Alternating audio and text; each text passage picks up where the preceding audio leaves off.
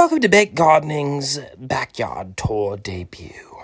Watch me flip-flop-flump it on downwards and show you what I have. Hand me that staff! Rakakata!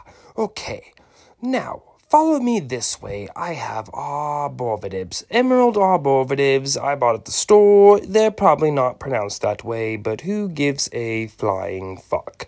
I have 6 in the back, 2 in the front, and follow me to my fucking plum tree. Here it is. It's grown on a dwarf rootstock, which means you can fit it in your backyard or porch. Google it if you want a fruit tree.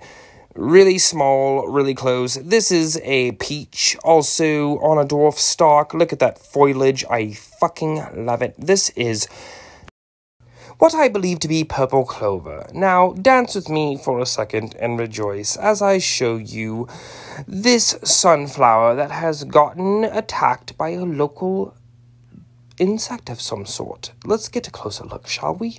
As you can see, it has bored its way through the main vine stem of this sunflower. I've trimmed it, and still, although looking healthy, it has yet to bloom like its brethren counterpart, Hoya.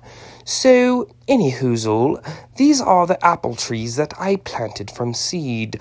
I got them at the store, plucked them out, put them in the freezer for 2 weeks, and popped them in some soil and bickety-boom-bop.